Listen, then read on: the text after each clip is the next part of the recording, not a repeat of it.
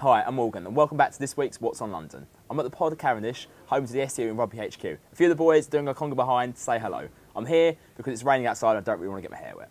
First up this week is a War Games exhibition at the V&A Museum of Childhood. It offers a fascinating insight into the way warfare has changed in the last 2 centuries. From toy soldiers to the best Christmas game ever, which is Risk. Risk always makes my Christmas. There's nothing better than taking over the world and forming an alliance with my granddad.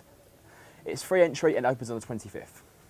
Rumour has it the summer is coming. I haven't seen it yet, but Lawson's wearing his shorts just in case.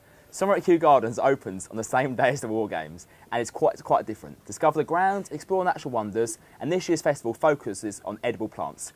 Running until September, there's also an interactive art installation. Great. Finally, the Housing Fair is coming to London on the 3rd of June. At the Phoenix Pub on Cavendish Square, it's a free event for all students. For the chance to secure your dream pad, find next year's housemates, or try to get a house like the one in Freshmeat, pop down. It's running from 10 AM to 3 PM. It's a great way to find your new bachelor pad. That's all. I've just finished my exam, so I'm off to the pub with these boys. See you soon.